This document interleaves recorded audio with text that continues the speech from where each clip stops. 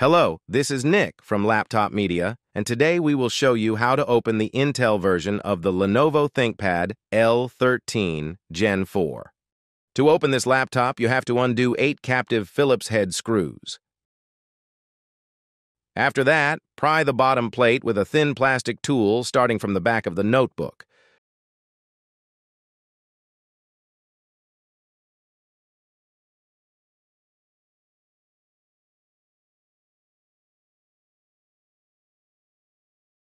Don't pry the front, tilt the panel, and when you hear a slight click sound, this means you can lift away the plate safely from the chassis.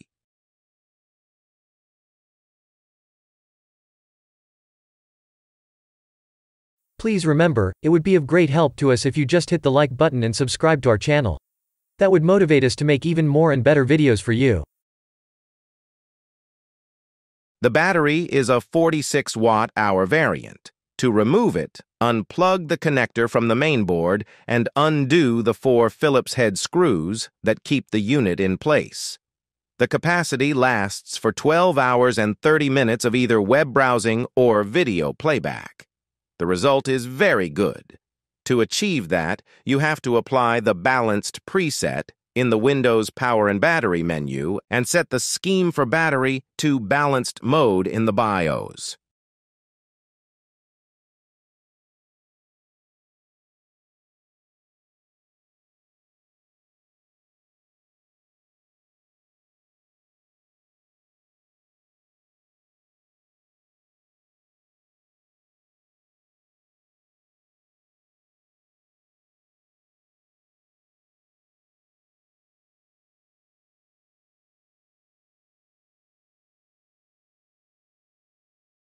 Next to the NVMe slot, you can see the WAN slot for optional LTE connectivity.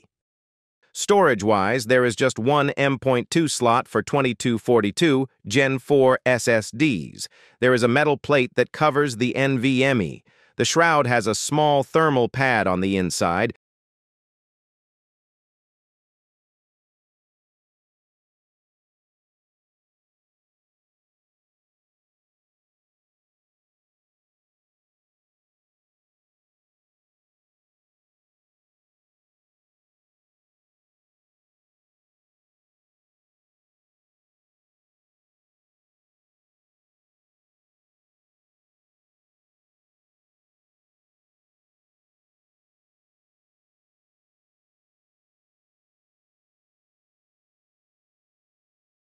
A second pad is placed below the SSD.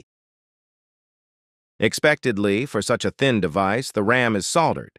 At least the max amount is 32 gigabytes of LPDDR5, 4800 megahertz memory in dual-channel mode. Due to platform limitations, the memory works at 4800 megahertz, but the chips are rated at 6400 megahertz. The cooling system is basic. One fan, a top-mounted heatsink, a decently sized heat pipe, and a heat spreader.